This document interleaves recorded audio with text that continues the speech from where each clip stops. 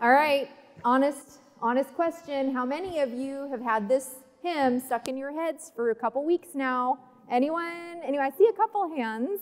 I was driving along and last week just do, do, do, do, do, do, and I went, oh, Pastor Abel was right. It is in my head. It's in my head. And I had to look it up and listen to it a few times more. But there's a reason for that. We've had the past couple weeks, this sermon series is really based out of Scripture and out of this hymn, because this hymn really speaks to the mission. And we started with the crux, right? What it all comes down to, the crucial part, which is the cross. It's the cross. The cross is the crux of the matter, what it all comes down to. And then last week we heard Pastor Eibel preach about the light with that candle, that verse about the candle. And it's not to be shunned, right? And we reflect the light of Jesus. So there are lots of us who would like to scream and curse the darkness. You stupid darkness. I loved that cartoon analogy.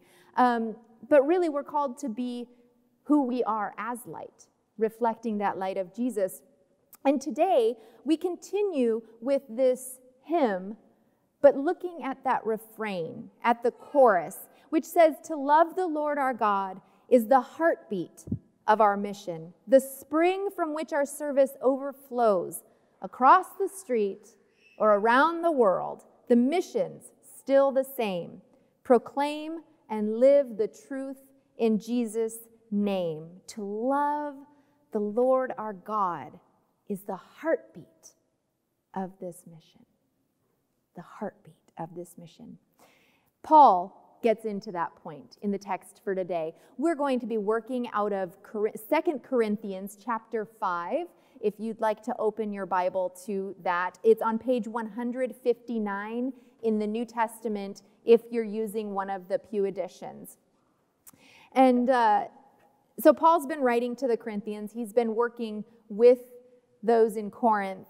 And just for a little bit of context or background of where Paul is at this moment, in his life at this moment when he's writing these letters to the Corinthians, he's being charged for being out of his mind. He's being accused of being an insane fanatic in his proclamation of Jesus.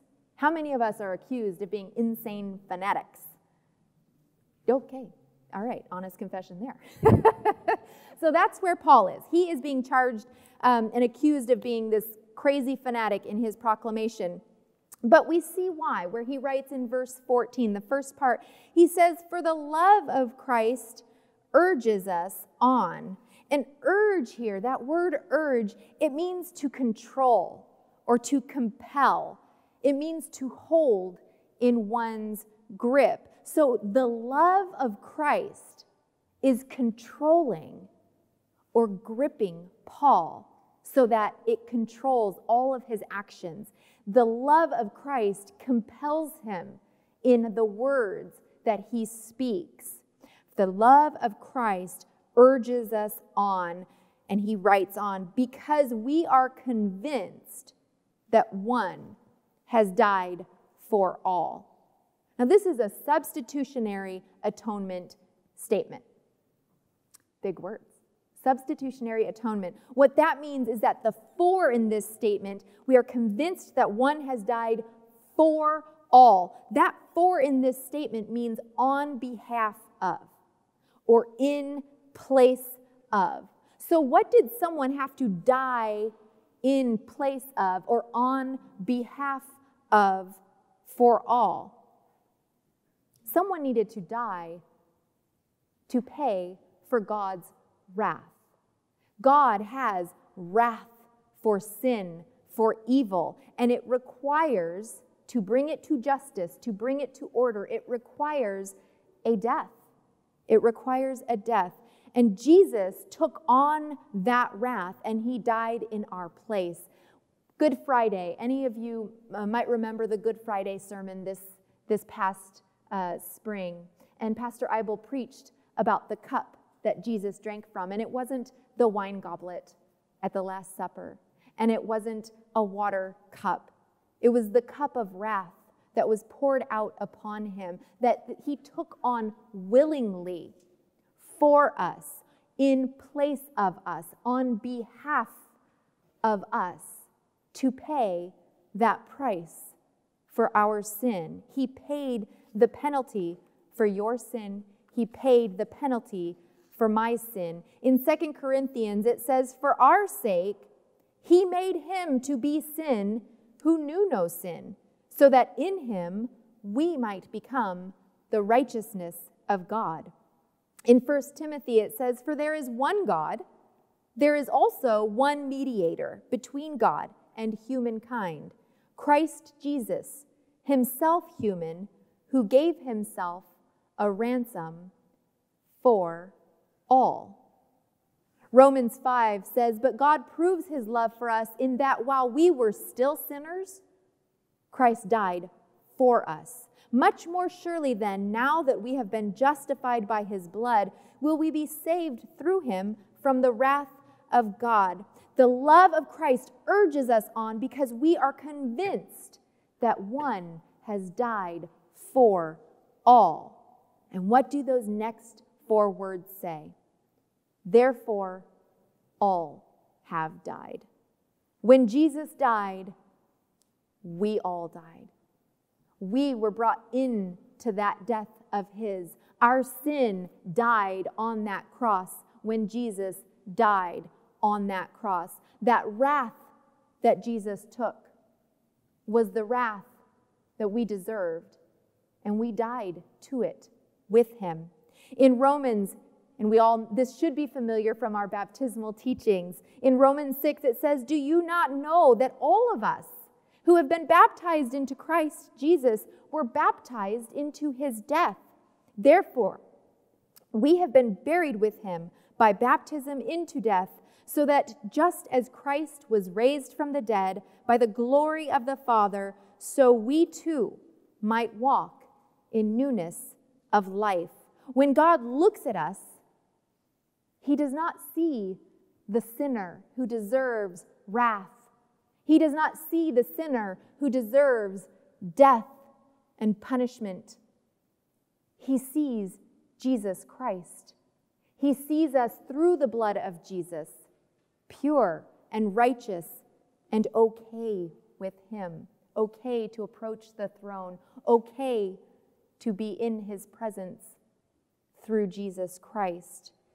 When God looks at us, he sees that new person as we are through Christ. In Galatians 3, it says, for in Christ Jesus you are all children of God through faith. As many of you as were baptized into Christ have clothed yourselves with Christ. We are no longer that blemished sheep. We are no longer scarlet with our sin. We are clothed in Jesus Christ, clothed in his righteousness, to be presented to the Father in that righteous state. In verse 15, as we continue in our reading, it says, and he died for all, so that those who live might live no longer for themselves, but for him who died and was raised for them. In our sinfulness, we're all really tempted to still live for ourselves. Even when we know we shouldn't, we get tempted into taking care of number one, right? I want to live for me. I get tempted by that. In Luke 12, the 12th chapter, I should say, Jesus gives us a great parable of this temptation. He was surrounded by a crowd, and he said to them, take care, be on your guard against all kinds of greed, for one's life does not consist in the abundance of possessions. Then he told them a parable. The land of a rich man produced abundantly, and he thought to himself, what should I do? For I have no place to store my crops. So he has this interesting conundrum. He has so much. He is blessed with a bounty of crops, and he doesn't know what to do with it. Let's see what he does. Then he said, I will do this. I will pull down my barns and build larger ones, And there I will store all my grain and my goods. And I will say to my soul, soul, you have ample goods laid up for many years. Relax, eat, drink, be merry. But God said to him, you fool. This very night your life is being demanded of you, and the things you have prepared, whose will they be? So it is with those who store up treasures for themselves, but are not rich toward God.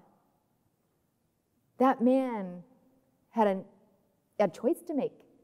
He had an abundance. He could have fed how many mouths?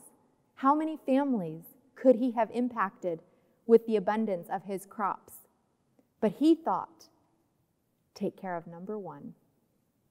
I'm going to make sure that I have more than I need.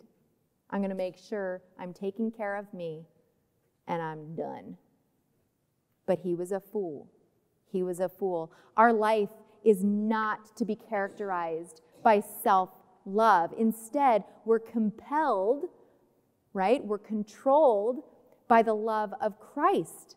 The one who loves us controls us, has a grip on our actions, our words. It was not out of duty that Paul acted. Rather, it was out of love. To love the Lord our God is the heartbeat of our mission. It's the heart of our mission. For a while now, we've been studying the book of Acts. We've been going through the first 7 chapters. We're almost finished with the 7th chapter.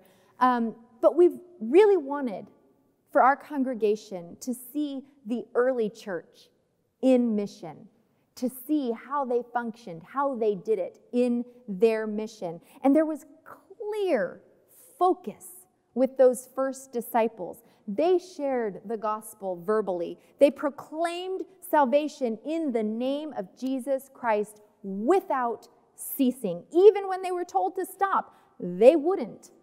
And they were bold. I think that's an understatement, but it's all I can come up with. They were bold. They were arrested. They were beaten. They were put in jail. They were brought before the council, and they would not stop. I love it when they're standing in front of the Sanhedrin, when they're in that council and they're being charged and they're being questioned and their lives are hanging in the balance, and they're told, you just need to stop speaking the name of Jesus. And what do?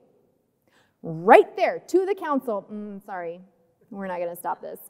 We're going to keep on keeping on.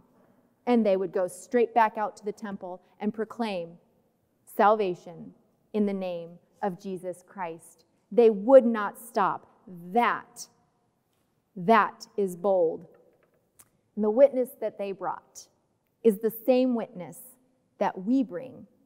And we've taken some thought and put some energy into this in helping us have that witness, helping us get bold in our witness. We have some special classes. Some of you probably have already participated in some of these, and they're geared towards helping us in our witness. The first one is, and these don't have to be in any particular order at all. You can jump in at any time. But the first one that we have is Everyday Missionary Course.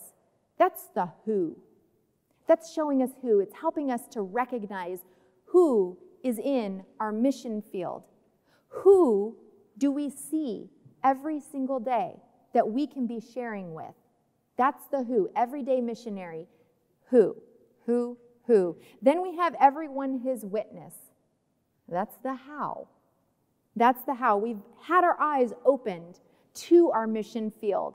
The everyone his witness shows us how to engage with those that are in our mission field. It gives us pointed questions, conversation, some direction in how to engage with those around us and how to share the gospel. Sometimes it can be scary. But if you're scared, we also have everyday boldness, which is do it. Just go out and do it. It's all about gaining that confidence in being a witness. So we have the who, the how, the do, and right now Pastor Eibel and I are working on developing an academy to further equip the congregation and those outside the congregation. And the academy will be a series of classes that you can take to help equip you to be a witness, help equip you to grow in your discipleship and to be a bold disciple in this world and to ably and confidently defend the Christian faith. So I get really excited about things. I don't know if any of you have noticed that ever about me. Whenever I try to pull a prank on someone, I always ruin it. I can't wait till the moment where I can say, surprise, someone's coming in for a birthday surprise, I yell before they're in the house. I get really excited about things. So it's been very hard for me to kind of play it cool. So I'm really excited to get to share with you this next bit because it's just incredible. It's such a neat journey that we're about to take as a congregation. And I can't tell you how blessed we are as a congregation, as brothers and sisters in Christ, as people of God, to take this journey together. In 2019, we're going to see some special ministries emerge. And this is all born out of the faithful giving of this congregation. We have such a generous congregation, and everything that I'm going to tell you now is out of that generosity of this people, which is amazing and so special. In Acts 1, verse 8, it says, "You will receive power when the Holy Spirit has come upon you, and you will be my witnesses in Jerusalem, in all Judea and Samaria, and to the ends of the earth." So if you think about that as concentric circles of mission, you have Jerusalem, right? Hometown, home space. Then we go out a little bit to Judea, then a little bit further to Samaria, and then all the way out to the ends of the earth. Well, we've got something for you in each of those mission fields. Some amazing, amazing opportunities. Out of this incredible financial blessing that we have, council and staff got together and we prayed and we talked and we prayed and we talked some more and we prayed some more. And we found that out of the blessings that we have, not just financial, but the blessings of time and talent, you guys are an amazing congregation. What a shame to waste that, because you're incredible people. You are amazing witnesses of Jesus Christ. And as council and staff, we realized that this financial blessing needs to be invested in the people of Living Word Lutheran Church to be sent out as missionaries on special mission opportunities. In Jerusalem, in our own back door, we're beginning a new ministry. It's Kids Beach Club, and this will be at Dove Elementary. It's for 3rd through 6th grade kids. It meets right after school, 1 hour a day, 1 day a week, and it's 24 weeks of the school year. And we're going to build a team of missionaries to go and share the gospel and put a Bible in these kids' hands. I heard from one of the volunteers that's worked over there at Dove Elementary, and she said she's had several kids come up to her and tell her, "We don't go to church. This is my church." That Thursday afternoon, an hour of hearing the gospel from those volunteers, those missionaries, that's their church. And what an opportunity that we get to share Jesus Christ with these little kids. And maybe we get that opportunity to share Jesus Christ with their parents or grandparents or aunts or uncles. We get to proclaim the name of Jesus Christ in our own Jerusalem. And then we move out to Judea. And we're partnering with a very special ministry called My Father's Business. It's in Chicago. If you've taken Everyday Missionary course with Steve Burke, this will be familiar to you, and you will know how important this ministry is. The goal of the ministry is to get at-risk kids off the street on Friday nights. This ministry feeds the kids. They play basketball or some games. They have a Bible lesson. And we're planning on sending a team of 4 individuals 3 times a year up to Chicago. They took one night off, and 2 kids were shot and killed. And they said, never again. We will never not be open on a Friday. And they proclaim the name of Jesus every single week to those kids that need to hear it. We all need to hear it. Samaria, moving out a little bit further in those circles, we're going to work with a Native American ministry in Navajo, New Mexico. This is a nation within our nation, a different culture within our own culture. And we're sending 10 people from this congregation this spring to come alongside Shepherd of the Valley Lutheran Church in reaching the Navajo people with the love of Christ. Shepherd of the Valley was closed 5 years ago. They didn't have anyone. They didn't have worship. They didn't have Bible studies. They didn't have community activities. It was, for all intents and purposes, a dead church when Pastor Tim Norton was called there. And over the past 5 years, he has seen 27 people called out of the darkness and into the glorious light through holy baptism. And we get to come alongside them and share in their mission and share the gospel of Jesus Christ. And the ends of the earth. We're sending the kids to do that. No, I'm just kidding. We are our youth trips, our junior high youth trip this summer. They're going to Tennessee. They're going to work with younger kids, putting on a VBS type program, and they're going to do work to care for the earth as good stewards of God's creation. And the senior high youth are going up to South Dakota to help a Native American community in construction that will benefit their community. And we're also sending, and this is open for all, this is not just the youth, we're sending 25 missionaries from this congregation back to Costa Rica. It's open to everyone. They were there last summer. We're going again. And they got to share the gospel of Jesus Christ. They got to do home visits and pray with people who didn't know Jesus and didn't know if they wanted to know Jesus. What an exciting opportunity to get back and continue to build those relationships with those people and see if those seeds have been planted or continue to plant seeds. The ends of the earth. Who knew it would be Costa Rica? But it is. And it's very, very exciting. Approximately $40,000 of the financial blessing is being used to keep participant costs to a minimum. We have plans to carry this into 2020 as well, making a similar investment next year. So it's not a one and done.